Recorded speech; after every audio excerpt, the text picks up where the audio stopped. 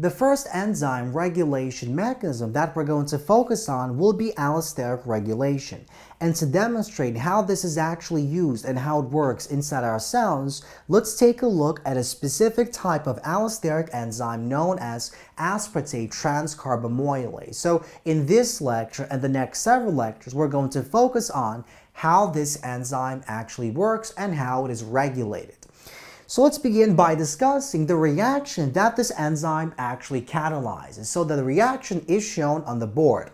We have carbamoyl phosphate that reacts with aspartate. So these are the two substrate molecules to the aspartate transcarbamoylase. And this catalyzes the conversion of these molecules into these two products. We have orthophosphate and we also have the N-carbamoyl aspartate.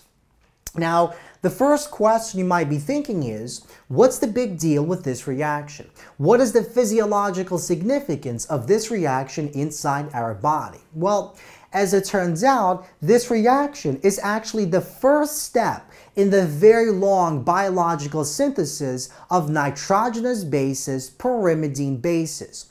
And the pyrimidines are actually used to produce the pyrimidine-based nucleotide triphosphates, for instance, the cytidine triphosphates, or simply CTP. So the ultimate result of this reaction is the production of this CTP molecule. And so this can be seen in the following reaction pathway. So we have the carbamoyl phosphate reacts with the aspartate in the presence of this enzyme to produce the N-carbamoyl aspartate as well as that orthophosphate. And then these products react many times to ultimately form that cytidine triphosphate. And these nucleoside triphosphates are basically used to build DNA molecules inside our body. So this reaction is a pretty big deal. Now, the question is, how do we know that this enzyme is in fact an allosteric enzyme? How do we know that there exists a biological molecule inside our body that is used to basically control the activity of this enzyme? Well, the first evidence that this is an allosteric enzyme came from early studies that basically showed that the rate of formation of this N-carbamoyl aspartate depends on the concentration of this final product, the CTP. And this is described in the following graph. So we have the y-axis is the rate of formation of the N-carbamoyl aspartate, and the x-axis is the concentration of this final product in this reaction here, the CTP, the cytidine triphosphate. So what this curve basically shows us, what the blue curve tells us is, when inside our cells we have a low concentration of cytidine triphosphate, the rate of formation of this intermediate will be relatively high. And so what that implies is the activity of the ATCase, that aspartate transcarbamoylase, will also be high. But as we increase the concentration of a CTP, as we produce more and more CTP, and in fact, once our cell's concentration of CTP is plentiful, we're going to see that somewhere here, if we look at the rate of formation of this molecule, it will be much lower than in this particular case.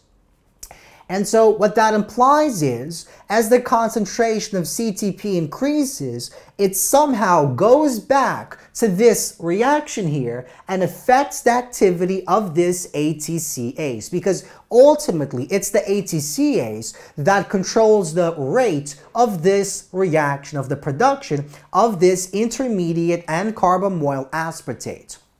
Now, the question is, where exactly does the CTP molecule actually bind to on the ATCase? Well, can the CTP bind onto the active site of this enzyme? The only way to bind onto the active site is if the CTP actually has the same structure as either aspartate or carbamoyl phosphate. And we know that the structure of this looks nothing like the structure of either of these two substrates. And so what that means is the CTP, to actually inhibit the activity of ATCase, it must bind onto some other site other than the active site. And those sites, as we said previously, are known as allosteric sites, regulatory sites. So we see that in this biological synthesis of CTP, it's the end product, it's the CTP itself that goes back to the beginning, to the first step in the reaction, and inhibits the activity of this aspartate transcarbamoylase. And we know from basic biology that this type of pathway is known as the negative feedback loop, or negative feedback inhibition. And this CTP molecule is known as an allosteric inhibitor of this enzyme.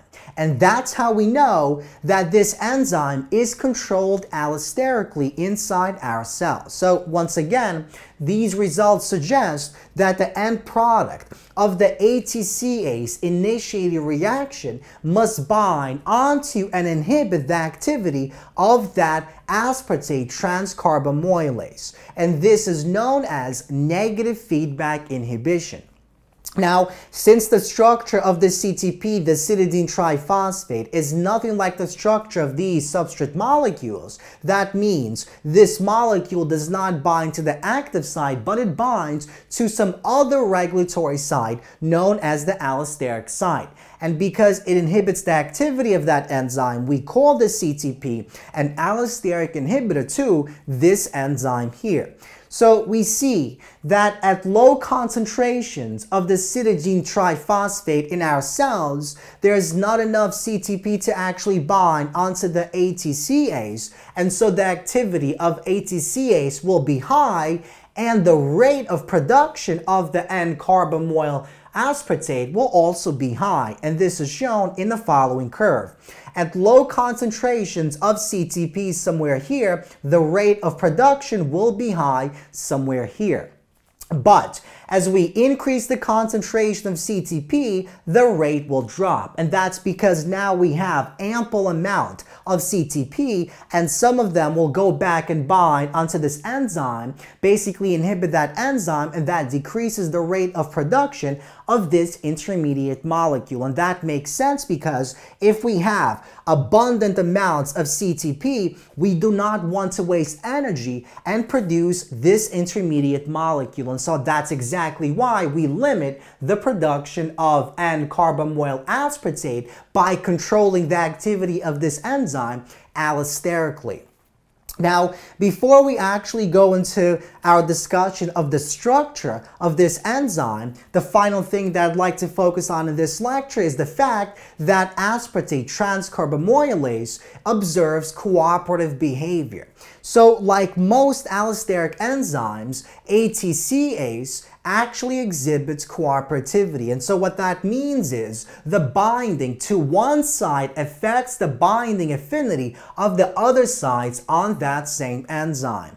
And if we graph the relationship between the rate at which we produce this product molecule, the N-carbamoyl aspartate, with respect to the concentration of the substrate, the aspartate, as shown in this diagram, we're going to see not the typical Michaelis-Menten curve, but we're going to see this sigmoidal S-shaped curve. And that's because this enzyme and allosteric enzymes in general observe cooperative behavior. Now, what do we mean by cooperative behavior? So let's think back to hemoglobin. So when we discussed hemoglobin, we discussed what it means for an enzyme or a protein to behave in a cooperative fashion.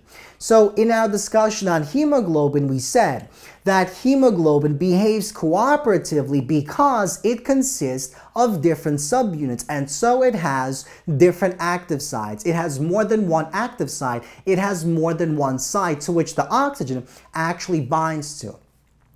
And so because of that, every time an oxygen binds onto one of the sites, it basically creates a conformational change in the structure of that enzyme, and that increases the affinity of the other sites for that same substrate, for that oxygen molecule. And so what that implies is the reason ATCase exhibits cooperative behavior is because it consists of multiple subunits, and those subunits must have additional active sites. And so when one of those active sites is filled with a substrate molecule, such as the aspartate, the other active sites become much more likely to actually bind to that substrate molecule. That's why we have this sigmoidal curve. So this cooperative behavior implies that ATCase must consist of multiple subunits and hence multiple active sites. It has multiple active sites. As a substrate binds onto one of those active sites, it changes the affinity of the other active sites for that substrate molecule.